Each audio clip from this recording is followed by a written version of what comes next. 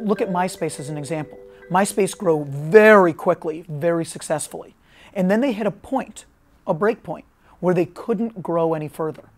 Instead of saying this is the new state and we have to work with this network, instead of doing that, they fought to grow further. And they fueled their growth on the backs of their existing users. The site became cluttered. The network of users on MySpace became too great. People went from having tens of friends to hundreds and thousands of friends, and it became unwieldy. And what happened was everyone left, and everyone ended up going to their competitor, Facebook. When you look at Yahoo, very similar thing happened there, where they got ubiquity with their directory. Then they moved into search and started to grow even larger. But they tried to do too much too quickly.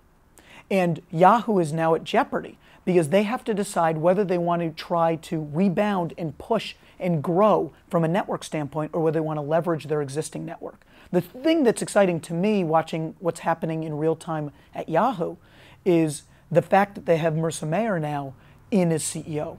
This was in large part the brainchild behind the network, the search network of Google. Keeping things simple to a fault was really the strength of Google in the sea of garbage that was the internet at the time. You know, the problem with the internet back when Google was launching and Marissa was at Google was very simple.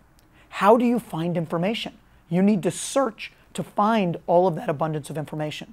The problem now is the absolute reverse. It's very easy to find information. It's incredibly difficult to filter. And I think Marissa and her team understand this and realize that we are actually coming full circle to the early days of the internet where a directory was good enough because what you were looking to do was have someone filter for you. And that was the impetus behind the original Yahoo.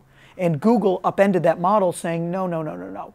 In the early days of the internet, it was about filtering because there just wasn't very much out there, so we needed someone to be our guide. And that's what Yahoo was. Yahoo was a series of guides. In the middle period, during the hypergrowth of the internet, search became critically important because there was so much information out there. How do you find it? Now, I think what's happening is there is too much information. We've gone from not enough to an abundance to far too much. And we've come back to how do we filter? Will directories be the way that we filter in the future? Probably not.